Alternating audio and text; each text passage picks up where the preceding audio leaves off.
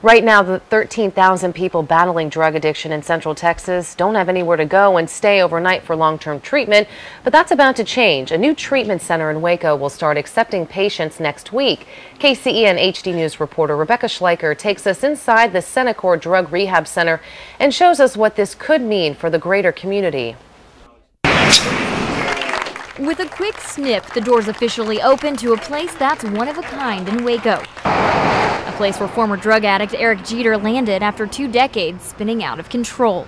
Drugs and alcohol began as like just in high school. It was just, back then I just considered it partying. There's 3 groups rooms. The big one seats about 40 and these seat around 20 each.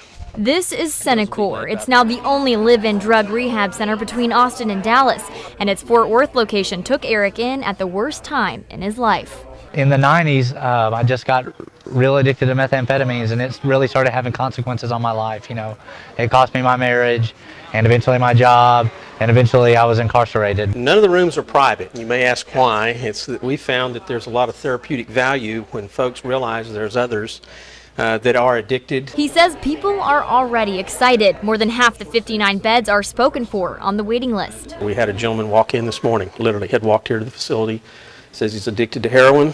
He's down right now, but he wants to detox and would like to get in as soon as possible. So we got his name and number and information. He'll probably be one of the first patients in here.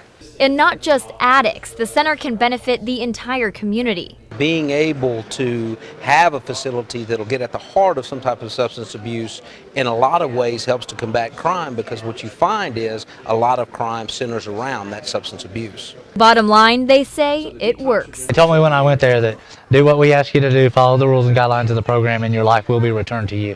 And it was, Giving people the opportunity to change their lives for the better. Rebecca Schleicher, KCEN HD News.